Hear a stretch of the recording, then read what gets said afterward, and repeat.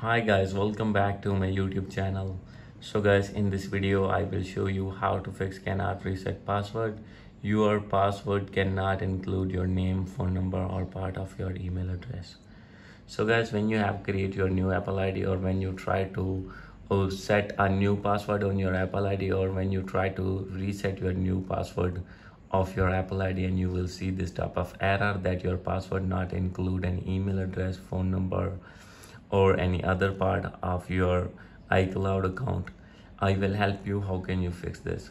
So guys, you can very easily fix this problem. First of all, open your settings, make sure that you have connected with strong internet connection, and after this go back, scroll it down, click on general.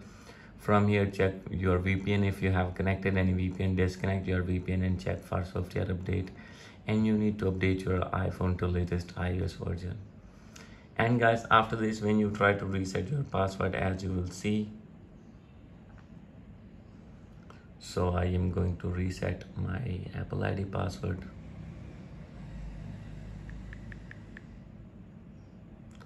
So guys, here you need to enter any random password like this. As you can see, K is capital, and this king, and you need to enter any symbol. For example, I am selecting this one, and any number.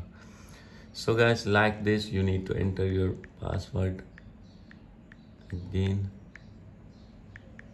So guys, you need to set like this any random password that include a small alphabet, and uppercase letters, lowercase letters, and numbers, and these signs. So guys, after this, you can easily set your new password on your Apple ID, or you can easily reset your password. So guys, hope you like this video. If you like this video, please do subscribe my channel. Thank you.